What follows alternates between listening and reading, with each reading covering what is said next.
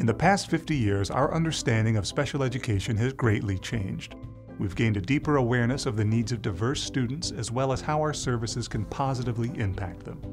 Our knowledge today tells us that students with disabilities can thrive in school and throughout their lives with early intervention, goal setting, and the right kinds of services and support. A great deal of this change was brought about by the implementation of the Individuals with Disabilities Education Act, or IDEA. In this video, we'll talk about the history and foundation of IDEA, what the law consists of, and its impact. Let's get started.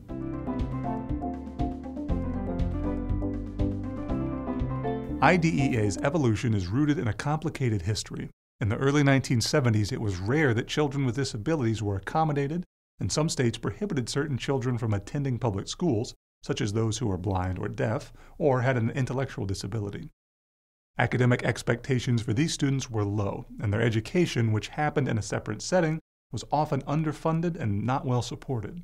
Then, in 1975, the Education for All Handicapped Children Act, otherwise referred to as EHA, came into effect with the intent of providing children with disabilities the opportunity to receive a free and appropriate public education, including early intervention, special education, and related services. At the time of its passing, 6.5 million infants, toddlers, children, and young people were eligible for services under this law. Originally meant to support students with vocational rehabilitation services, EHA particularly focused on the most severely disabled. In partnership with parents, public schools were asked to create an education plan that replicated as closely as possible the education of students in general education settings.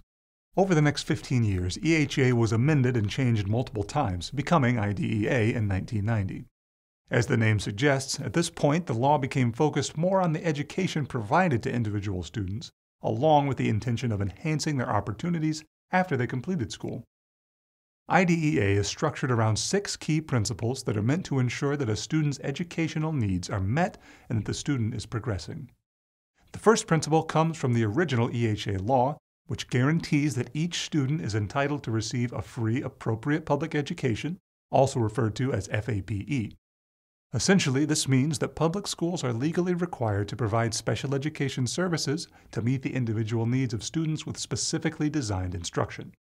The second principle is that each student will receive an appropriate evaluation, which ensures both placement in the correct classroom as well as regular assessments and additional support as needed. The evaluations may vary depending on the need, but some examples may be developmental assessment, intelligence quotient tests, academic achievement tests, adaptive behavior scales, or curriculum-based assessments. This principle allows educators to request an evaluation if they believe that a student has a disability which is impacting their schooling. The third principle is the Individualized Education Plan, better known as an IEP. To help the child benefit from the educational program, this individualized document outlines the services and resources the school will provide. Individual plans are developed in collaboration with educators, parents, and those who will be providing services to meet the needs of each student. A student's IEP should be reviewed every year, offering details on their current performance, how they can achieve their educational goals, and how they will participate in the special or general education curriculum. The fourth principle is in regards to placement and requires that each student with special needs be placed in the least restrictive environment possible, also known as LRE. This term refers to the practice of integrating students with special needs into general education classrooms, and it represents a considerable shift from the state of education before the original 1975 Act. The fifth and sixth principles both focus on parental participation. They require that educational plans are a product of collaboration between parents and teachers, with the primary focus being on each student's academic growth. IDEA specifies the importance of parents being meaningfully involved in the development and reviews of the IEP and determining placement decisions. It is also important to collaborate with parents in regards to reviewing educational data and discussing transition plans. And finally, procedural safeguards should be offered, meaning that parents should be informed about their rights and responsibilities, as well as how the system works for them to review progress and be involved in resolving disputes. Parents have the right to challenge their child's educational plan if they do not believe their child is receiving the appropriate services. In addition to the 6 principles, there are also 4 parts to IDEA. Part A provides the principles and structure for the rest of the Act. In addition to defining the terms used, this section established the Office of Special Education Programs, which allowed the Act's terms to be managed and implemented. Part B of IDEA focuses on the educational guidelines that would apply to children of school age, ages 3 years old to 21 years old. In exchange for receiving IDEA financial support, the districts are obligated to follow the 6 principles as outlined in the law. Part C discusses funding and services for very young children ranging from birth to age 3 and states the importance of early identification and support. Specifically, all states are required to establish a system by which infants and toddlers with disabilities birth to age 3 can be identified and evaluated as early as possible. If they meet the requirements, the child is given an Individual Family Service Plan, or IFSP, which lays out the concerns and goals of the child, as well as what services they will need. In Part D of IDEA, national initiatives are described, aimed at improving the education of children with disabilities. Education or transitional services are 2 examples of these activities, as well as resources to support projects or grants.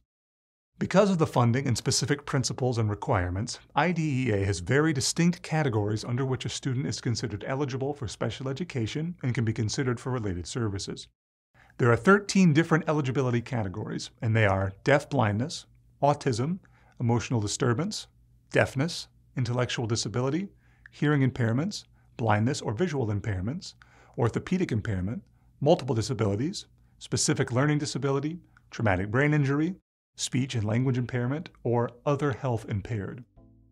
IDEA has changed the entire educational system for students with disabilities. The law plays a vital role in ensuring that children receive the support they need, thus allowing them not only to have a more enriched education, but also a more fulfilled adult life. It's provided a framework for states to follow and for parents to turn to when they need guidance. While amendments have been made and may continue to be made as the world changes, IDEA has facilitated many achievements since its enactment and will continue to positively contribute to education. That's all for this review. Thanks for watching and happy studying.